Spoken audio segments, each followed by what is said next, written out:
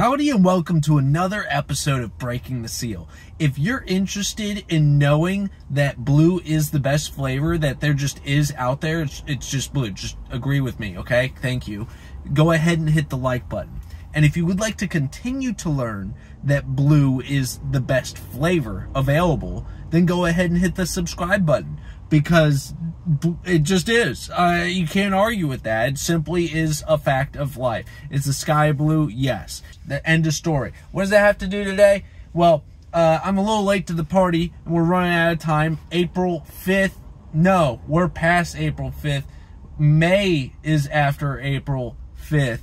Burger King cotton candy with cold foam cloud on top will be out of stock. So, I'm late to this. Better get over there pretty quickly, because this thing is blue and it looks like it's already filled with clouds. I made sure to get this cold foam on top of it. I'm really excited to see what it tastes like. It's cotton candy, which is honestly a pretty typical blue flavor. It's either cotton candy or it's blue raspberry. And I mean, like, that might actually be all the blue flavors that there are, but the novelty of something that is outright, well, blueberry is something outright blue.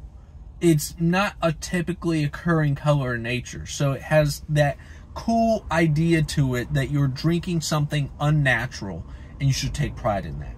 Now, the cloud on top is leaking out, and it's probably going to go into the atmosphere, and I'm going to get fined by the FDA for that. So I might as well take care of that before they find me in this YouTube video that's going onto the internet. Did I get anything? I think I got something there. Hold up. I just need to lick this, because I don't know if I actually got it. Is there even any on there? Okay. I guess that's foam. I don't know. That's a little bizarre. What would I describe that as? I guess a vanilla cream? A heavy cream, perhaps? I don't know. I'm not a cream aficionado. I really need to expand my horizon there on the cream side of things. I'm just not used to having cream. I tried making my own eggnog the other day. It came out very liquidy. It was just kind of like sweet milk with egg yolk. Not quite eggnog. I've done enough videos on eggnog. I know what eggnog is supposed to taste like.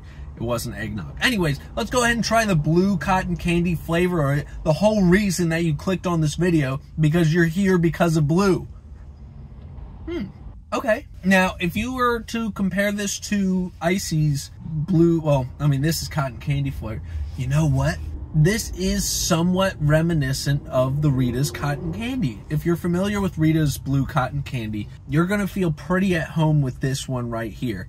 Except this one's a drink as opposed to something that you need to scoop out with the straw. You can't really drink Rita's with the straw unless you get the Misto shake. I've tried it a couple times. It just doesn't really work out that way. It is easier to drink than an Icy as well. An Icy, you're kind of sucking it up. You're getting chunks of ice up there, which is a texture profile in its own right. I'm not saying it's bad. This is smooth. So it's, oh gosh, how would I describe that? Okay, I take that back. It's probably about as difficult to drink as an Icy, but because as you drink it, you're kind of taking away a space. You're creating a void as you drink it, and it's all disappearing like what Zahando does. So that you got to keep that in mind, and you got to move your straw around in order to mix it up to get more of it. But it's just so smooth. It's soft, like a cloud. That's wild that they did that. Oh, you got me good, Burger King. Good job. You really did it this time. Anyways, this is a wonderful little experience. A medium was like $3 for me, almost $3. $1.59 for if you do it with that. It's cheaper if you get it without the cold foam, and quite frankly, the cold foam, I don't think it really adds that much. I'm a little disappointed with that. And I would be a terrible reviewer if I didn't make my wife upset, because she wanted to try these fiery nugs, these buffalo nugs. Comes in an 8-pack, so I'm already scared already. It comes in an 8-pack. She's gonna get 7 of these because I don't tolerate spice well, and I have to do this for the channel. So, are the buffalo nugs as good as the ghost pepper nugs? Because the ghost pepper nugs were spectacular. Definitely greasy, like exceptionally greasy. I'm very surprised. Oh, yeah, it's spicy. yeah, greasy. Gets on your fingers. It's a Burger King nugget. It is definitely thoroughly buffalo spicy. However, I think I can tolerate one nugget just fine. I'm definitely feeling the heat. Getting a little bit of sweat going on. Would I recommend it? If buffalo's your thing, yeah, it's hot for me. If buffalo's your thing, go for it. Buffalo ain't my thing. I'm gonna leave that one alone. I like the ghost pepper because it was a drier spice. I felt like it had more of a flavor profile to it than buffalo. I don't know. Buffalo just does something to me. I just can't tolerate it. I need some more cloud. And if you enjoy this type of content, I would love to see you back on the next one. Bye.